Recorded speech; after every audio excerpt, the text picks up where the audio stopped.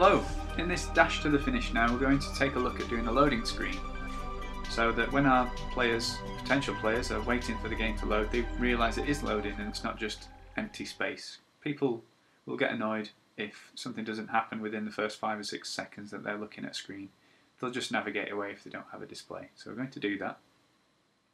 I'm going to do the bulk of it or all of it in the timeline. But just note that this code could quite as easily go in your document class. I'm just doing it for the sake of simplicity in the timeline here. So we've purely got the loading code. For anyone watching this video who hasn't done all the ones before it, you'll still be able to take something from this. So I'm going to get into the actions of my first keyframe. The first thing to do is stop the Swift here. So we're just going to stop. We want to update the loading progress regularly. Regular. We can do that with a timer, we could do that with different types of event. I'm going to use an enter frame event, so I'm going to add event listener, event.enterFrame, and I'll call this download progress. So we need the function to handle that, the download progress function, responding to an event, so we'll pass that in.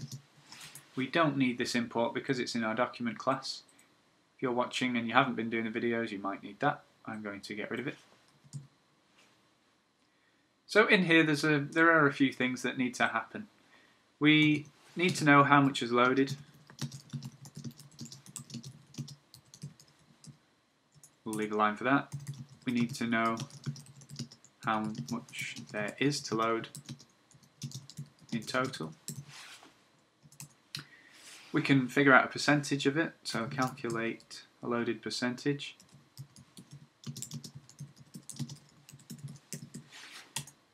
And display it. And finally do something when it's fully loaded. So we'll work through these one by one. Start with the first one. We need to know how much is loaded. And I'm going to store that in a variable. So I'll have a var called loaded. And it's going to be a number representing the amount of bytes that have been loaded since the download started. And I'm going to get it from the stage object. So I'm going to type stage dot, and to get to it we need to go to the loader info of our stage.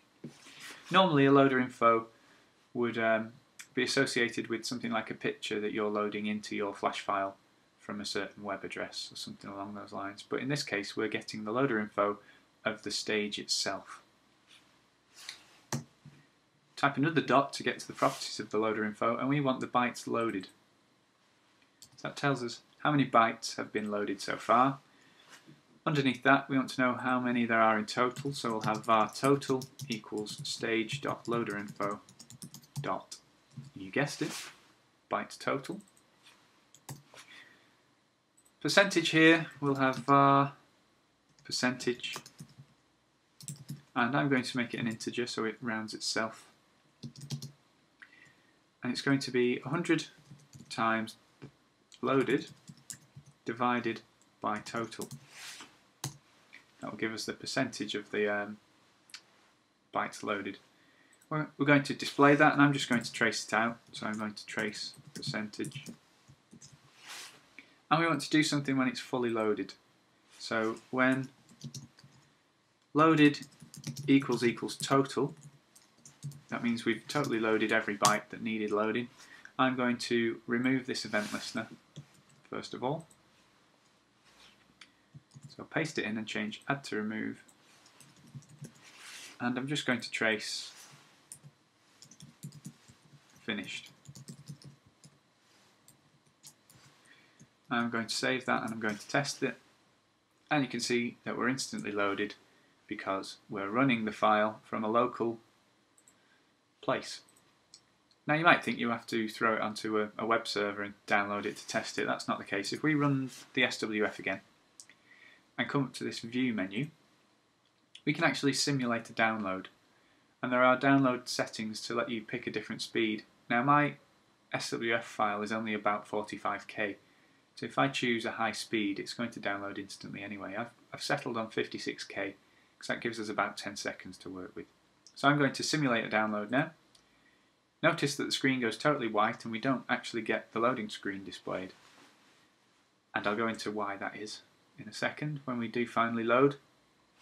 You can see that we didn't start tracing that value until we got to 99%. So that's no good. We only managed to do 4 frames of loading before it was finished. And the reason for that is if we look at the timeline, look at the library, sorry, we've got all these objects that we use in our game. And if I right click on one of these that are exported for ActionScript, so any of these that have ActionScript linkage, if I right click and go to properties, you can see that they are told to export in frame 1. And that means they're getting exported before the loading screen arrives. So we're loading 99% of the content before the loading screen is even displayed. So that's obviously not what we want. I'm just going to skip out of that and show you a quick way of fixing it. I'm going to go File, and I'm going to find my ActionScript settings. And I'm just going to use this little box here that says export classes in frame and change that from 1 to 2 and press OK. Do what we did before, go to an object, right click on it, go to properties. You can see now that they've updated to export in frame 2. So if I test it now, in theory we should be able to simulate a download and have a bit more of a display going. There'll still be some white space because there's a lot of content that needs to be loaded in order for this to even display. A lot of the display classes, anything you've used inside your document class has to be loaded in before this because the document class controls the whole SWF. The SWF will not run until that's loaded. But you can see we started at 24% at least. 24% of the 40k, you know, that's acceptable. People aren't going to moan about having to load 20k or so, even less, before it starts running. It's a lot less than 20k. Don't know what was going on with my maths there. We can see that we got traces as we were loading up, all the way up to 100, and it said finished. Just have a quick look at the document class. You can see that all of these classes and libraries and all this code is loaded in before the loading screen display. So we're not doing too bad to start quite quickly there. Eventually when these get bigger, when all your library objects are more detailed, when you've got more sounds, they're quite big. When you've got more graphics, more pictures, mine are just lines so they're tiny. If you use bitmaps, they start to take up space. You won't even notice that first 20k loading up the loading screen, and then the loading after that will take a lot longer because your flash file's bigger. I'm waffling on, just want you to understand what's actually going on. I'm going to update it a bit, so we'll have a loading bar, which means we don't need the code for a second, just minimise that. I'm going to change this as well because it's using a pretty hideous type of text. It's dynamic for no obvious reason at the moment. Change it to static. I'm going to make it use the project font that I've been using all along. So get to the top, use project font, stretch it out a bit, change the text, just put loading. We could animate that if we're feeling the need. I'm not going to for now, but I am going to put a loading bar inside there. So I'm going to go to my library, going to duplicate my energy bar and call it loading bar. Press OK. Edit that. Just find the part that's responsible for the colour, so I need to unlock it, hide the mask and zoom in. So I've got the blue bit, I'm just going to make that white.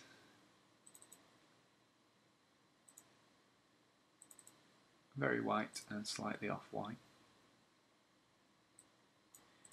There we go, a little bit of a gradient on it, why not? Show everything, lock everything. Back to scene 1 and drag my loading bar in. Position it, really doesn't matter for the sake of this one. And let's give it an instance name. So I'm going to call that loading bar with a little l. Go back to my script,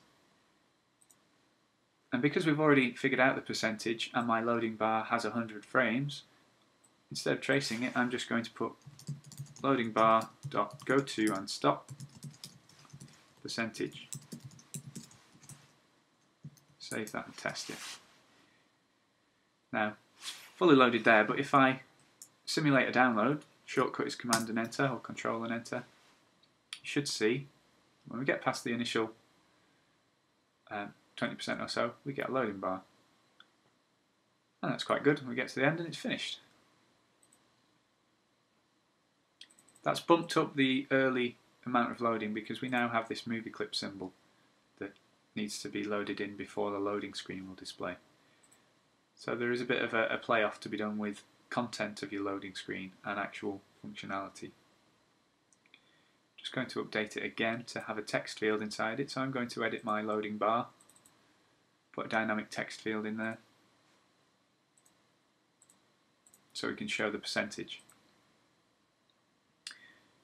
No, sorry, just going to put a new layer for it at the top. Shrink it down, just put some placeholder in there, just put 1% so I can have a reference.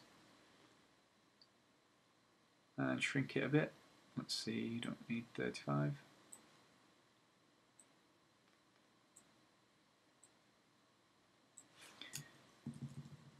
That'll do. And let's give this a name. I'm going to call it percentage again. Percentage text. Okay. Go back to my scene.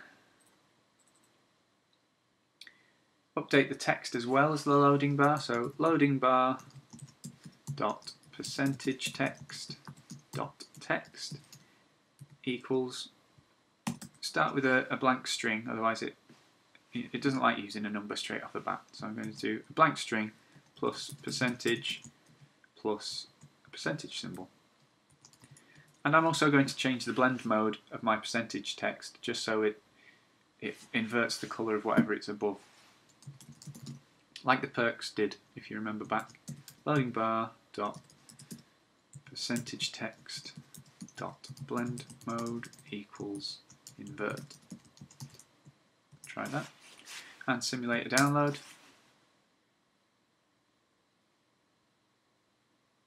And you can see we have a loading bar with a percentage. Ta-da! Finally, last step, when we're loaded, instead of just tracing finished, let's play. Player. We can play, or we could actually tween this stuff. We could use our tween in, tween out. Might have to remind myself what I've done. I think there's a target frame. Just check that one works. Right, so that works. Let's try the tween in, tween out stuff. So I think it was target frame. Menu. And then we'll tween out. No, we can't tween out because we never tweened in.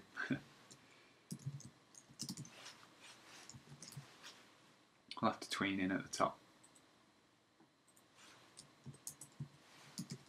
Tween in.